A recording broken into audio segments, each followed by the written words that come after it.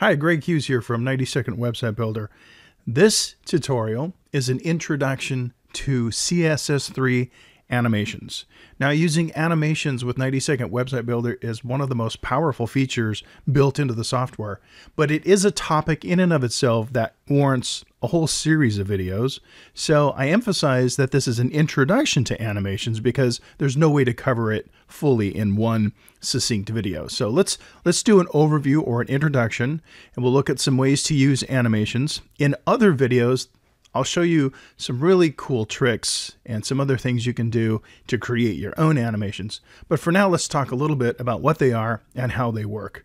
First of all, an animation is a way of applying a special effect to an object on your page. When the page loads, you can make an object move, animate, spin, rotate, fall down, whatever you want it to do. There's almost an endless series of things you can do with animations. And animations can be applied to any number of web page objects. You'll probably use animations mostly with text and images, but you can also use animations with things like layers and form objects. Anytime you double click on an object like I am here and go to its properties, this happens to be an image, and you see a tab that says CSS3 animation, that means animation can be applied to this particular object. If you don't see that tab, then animation doesn't apply to that. So this is a text object. If I right click on it and go to object properties, you'll see that there is an animation tab, which means we could utilize that. For this demonstration, I'm just going to be working with an image. That's pretty common, and you'll get the idea no matter what you work with.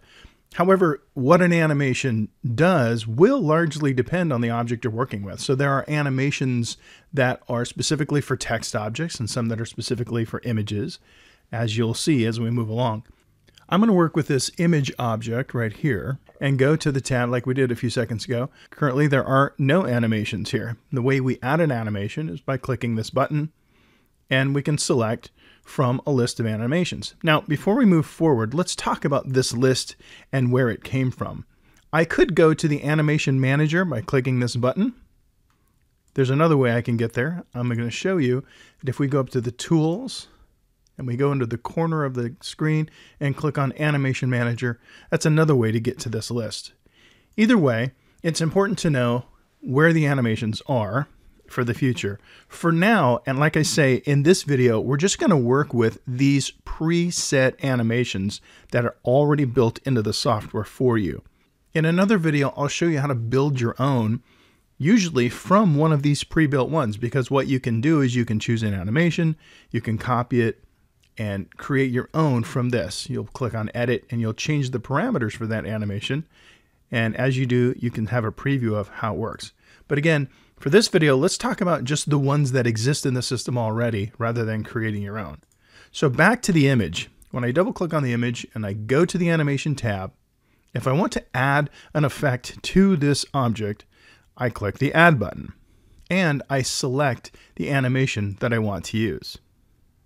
Now let's just for fun, let's do a few so you can get the idea, because the combinations here are virtually endless. We could go on for hours, if not days, playing with all of the possible configurations of an animation. So let's just start right here at the top with animate background. As you can see, this animation only applies to something that would have a background, like an image. And these are the settings that you're presented with.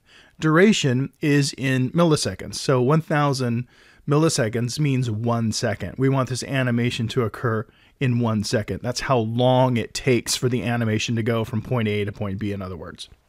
Iteration means how many times we want the animation to occur.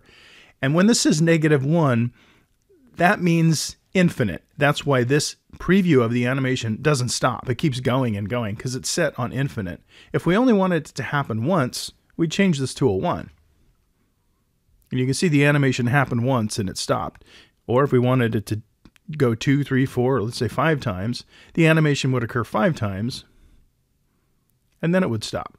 Now, in this case, all of the animations we're going to be working with start when the page loads. There are other ways to trigger animations that are more advanced, like through an event. So you could click on an object or scroll down to a certain part of a page to trigger an animation. In this introduction to animations, we're just going to be looking at ones that are triggered when the page loads. The other thing you can do is you can decide on the direction of the animation, if you want it to go in the normal direction, or if you want it to go back and forth from point A to point B to point A, or if you want it to just go backwards,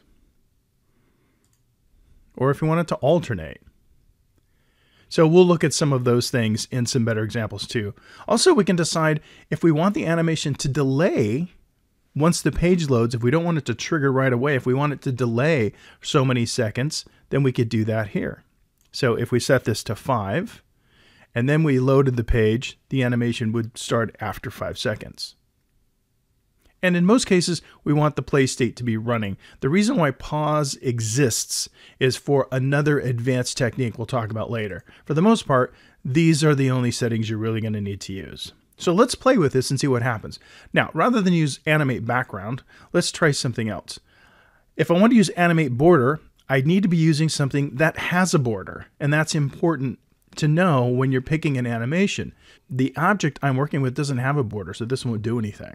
If the object had a shadow and mine doesn't, this would only work if it had a shadow. So let's do something simple like, let's say fade in. This is what fade in looks like. Now remember, I need to set this to normal so we can see what it looks like. This means the object's going to fade in.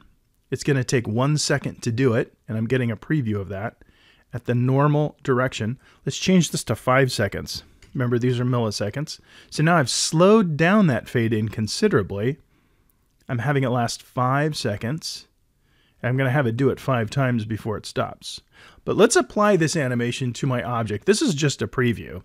The preview is always just a simple square, but here's what it looks like with my object. I'm going to click OK. You can see we've added this animation. We're going to click OK. Now here's what happens when the page loads. I got to click F5 to preview it so we can get the page.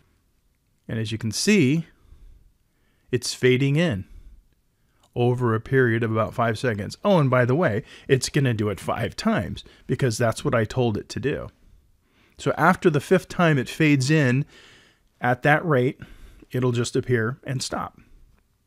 Okay, that kind of gives you a pretty good idea of what you can do with animations. Let's play with a few more just to have some fun with it, and you can see at least some of the configurations we can work with.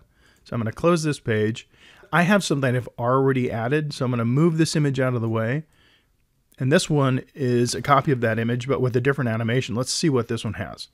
When I added this animation, I chose the animation called Transform Shake, and you can see it's shaking. I have it last for 1 second, and I'm only having it do it twice. I'm going in the normal direction. Doesn't look that different if you alternate it. It doesn't look that different if you reverse it, because this is the kind of animation that is just shaking, so you can't really see a difference. So some of these don't really apply the same as they would to another one. So let's just leave it at that and watch what happens when we apply this animation to the object. So I'm going to click F5 so we can preview it. And when the page loads, we'll see this image shaking. And again, it did it twice. I'm going to reload the page so we can see it again. So I'm refreshing my browser. You can see it shake twice. Okay, kind of fun. Let's do another one. I made another image here, copy of the same image, and I just added these animations earlier to make the video go a little bit more succinctly. This one's called a Transform Hinge. And here's what it does. You can see the preview of it. I have it last for 1 second. I do it twice. This one I have reversed because it does look different reversed. Watch what happens when we go normal. It just kind of hangs there and falls. If I reverse that, it does the opposite. It hangs there and then it goes back up. See? And if we went to alternate, it would do a little bit of both. If we go alternate reverse, it'll just go back and forth. You can see a slight difference. So this is an example of an animation where the direction really matters. So let's put it back on reverse. I kind of like that. We'll have it do it twice. The iteration is 2. Let's slow it down a little bit though. I think I want to make this go 3 seconds. Let's see if that looks right. Yeah, see, so it kind of dangles twice and then it stops. Here's what it looks like when applied to a real object. The page loads, the animation is in effect. There's the second iteration, and there it is. You can see these can become quite fun, quite complex too. And you'll see that it's a little bit addictive when you start playing with these. A couple more just so we can see what they do. So here's one that is called a rotate in. Let me click on it so we can edit it. And you can see what it's doing here in the preview. It's pretty simple. Oh, I only had to do it once, so you're not going to be able to see it unless I change this to more. Remember, if I go -1, it's infinite. It will just keep going. And that's kind of what these default to, is just so that while you're in preview, you can see what it's going to do. But if you did this on your web page, it would probably be pretty annoying because it would never stop. Let's try it anyway. So we're going to do a transform rotate in animation. It's really quick. It only takes 1 second to run, but we're going to run it forever. So we click OK, and let's preview this and watch what it does. It's going to rotate and keep rotating because we have it set to run forever. You get the idea. You have full control. So let's go like this, and in fact, let's get another one here. I'll remove this. I'm going to go get this other image. And I'm just using, obviously, the same object. You would want to do this with other things. You can do it with other images. Like I said, imagine doing this with your layers, doing this with text, doing this with form controls. A lot of things you can do. This particular animation we'll demonstrate is a spring.